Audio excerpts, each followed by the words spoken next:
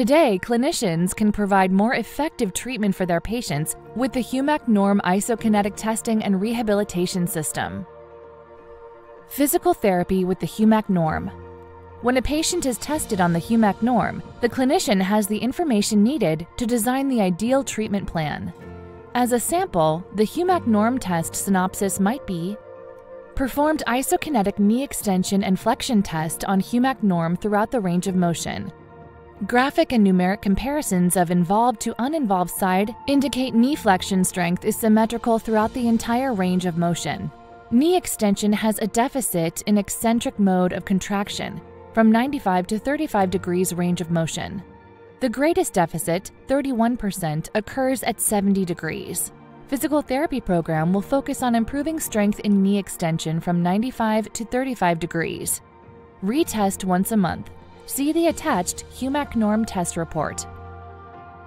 Research has shown other forms of strength tests, such as manual muscle test, handheld dynamometer, or 3-hop test, are not as accurate, informative, or actionable as an isokinetic test.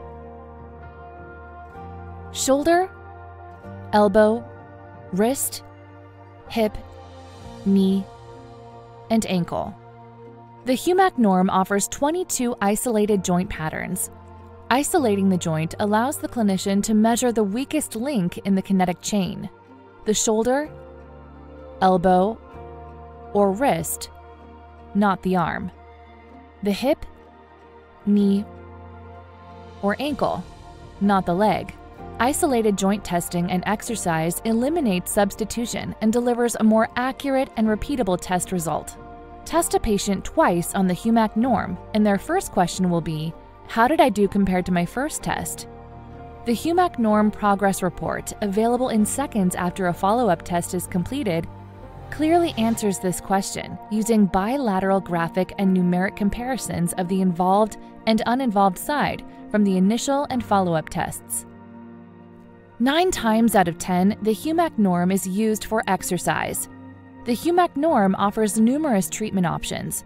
Passive mode is used to increase the patient's range of motion and reduce pain and swelling.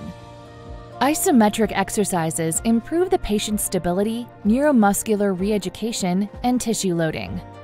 Isotonic mode is used to restore neuromuscular control, muscular endurance, and rate of force production. And finally, isokinetic mode is used to increase strength as well as eccentric and deceleration control. Each mode offers appropriate feedback displays that motivate patients, keep them actively engaged, and help to facilitate the rehabilitation process. Treat better when you see what you are treating. If your goal is to treat better, then the HUMAC NORM is your treatment solution.